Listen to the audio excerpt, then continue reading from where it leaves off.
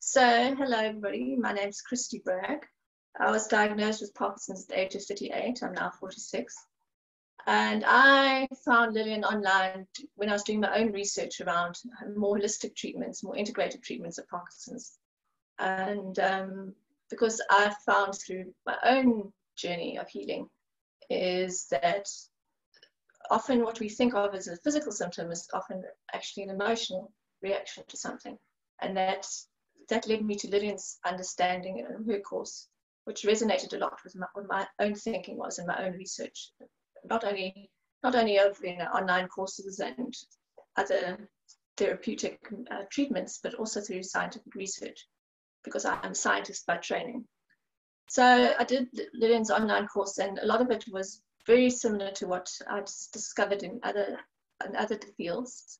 And so Lillian has done a lot of research into this, and she gives some really amazing ways of thinking, ways of practicing, ways of how to change your values and your beliefs, not to be stuck in old ones that are limiting you and are actually impacting you in ways that you're not able to see for yourself.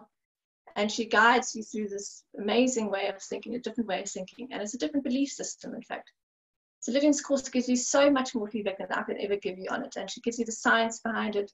She gives you tools and solutions and tricks, and she also does amazing therapeutic aspects as well. So one of the things I have learned from the course was how to be more in touch with my body. But I've lost a lot of the trauma patterns through Lillian's work.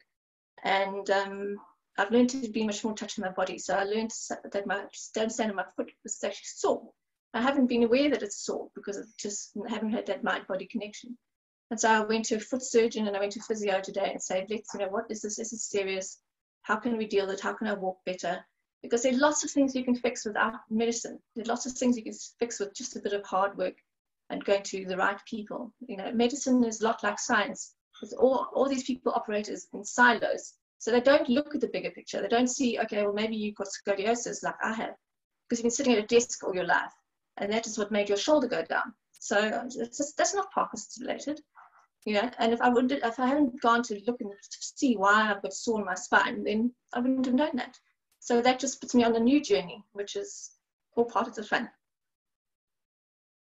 I have to accept that I don't know all the truth. Nobody knows the truth. We can't make assumptions about Parkinson's because there's no scientific proof that you can make a diagnosis on. They don't have that. And every single person's Parkinson's symptoms are completely different. For me, that's not science. That means there's something else going on there. There's a syndrome of stress-related things. And it might be that there's a virus that exacerbated it, or there might be heavy metals in the brain. But you can deal with those things and then slowly let your body heal to what it can and accept the things that you can't. When I allow my emotions to free flow. So to be more aware of what I'm feeling and to understand what I'm feeling. It's just being aware of the thing. That's the beauty of the online course.